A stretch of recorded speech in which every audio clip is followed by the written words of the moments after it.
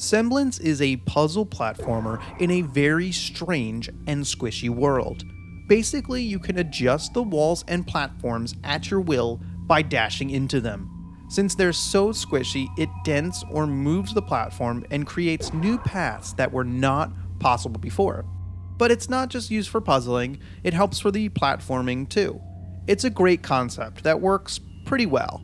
The way you can deform the world is pretty cool and gives some freedom to the player for solving the puzzles. At least to an extent, there are some limitations and it's definitely not as open-ended as you might expect. That said, it's quite an interesting idea. There are many different ways to squish the walls. Maybe you need to push the floor to create a hill that will make it easier to jump over a chasm. Other times you need to shift the platform to move a static item that's blocking your way. For example, there are lasers that you need to adjust so they shoot in a different direction. Shifting the platform under the laser changes the direction it is facing since it's stuck to the ground.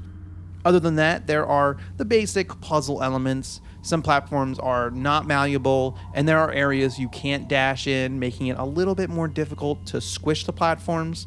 At one point, you can even squish your own body, which is my favorite mechanic.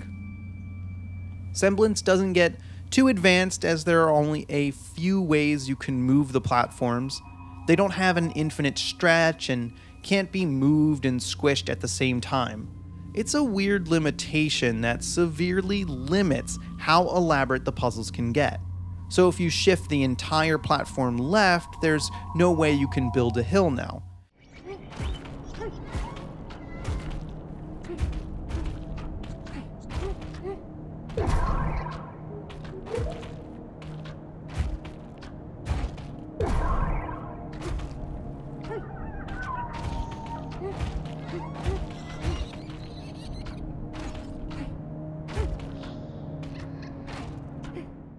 It's the same if you first try and create a hill, then want to move the platform. I can see how this would open up a lot of complications to creating the puzzles and let the users solve something in a strange way, but the reverse of that is that the puzzles end up very simple and only involve a limited amount of options for solving them. You can either just move the platform or squish the platform, and neither of those things can be combined, so the player can kind of just try everything. Another strange limitation is that once you hit a platform from one side, you can't hit it from the other side to change its shape. The puzzles also only fill up one screen at a time and can be brute force because of the limited choices. Still, I really enjoyed shaping the platforms. It's a lot of fun to just hit the walls and move them. They're so bouncy and squishy, it's just so much fun. Anyway, Semblance has platforming and requires some controller ability. It's not the most difficult platforming, but there are some tight jumps. The game is very generous in letting you retry though and puts you back at the start of the puzzle if you die. It even saves what you've done so far. So even if you mess up multiple times, it's very easy to try again. This contributes to being able to brute force the puzzles. It's so quick to retry that it's very easy just to keep trying different combinations until you discover the solution instead of solving it. But why are we even bothering? Well, you enter trees to collect orbs that push back what seems to me like a corruption. There's not really too much story to this. The world is open-ended too, which means you can freely move around and do the trees in whatever order you want.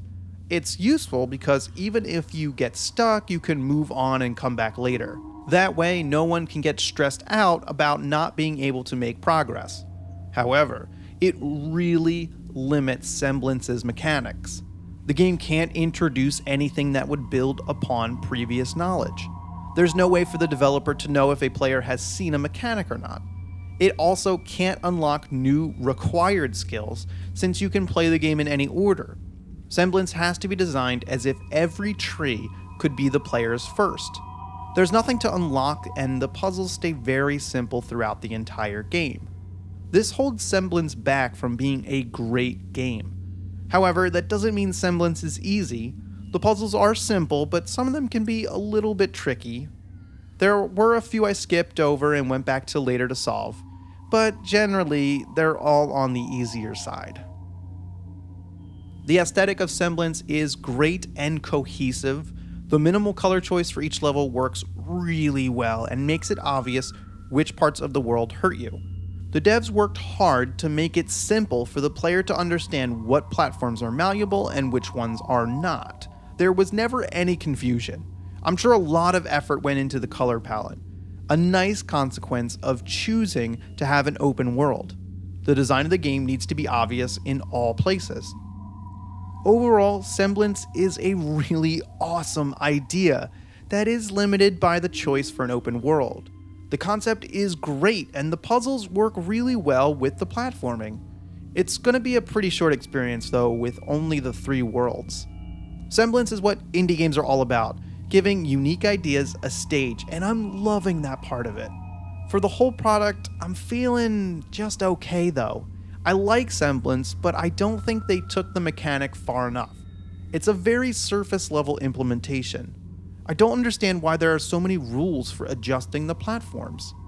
Semblance is going to find a niche audience that likes playing with the unique mechanics, and for those people, they'll love it. Thanks for watching.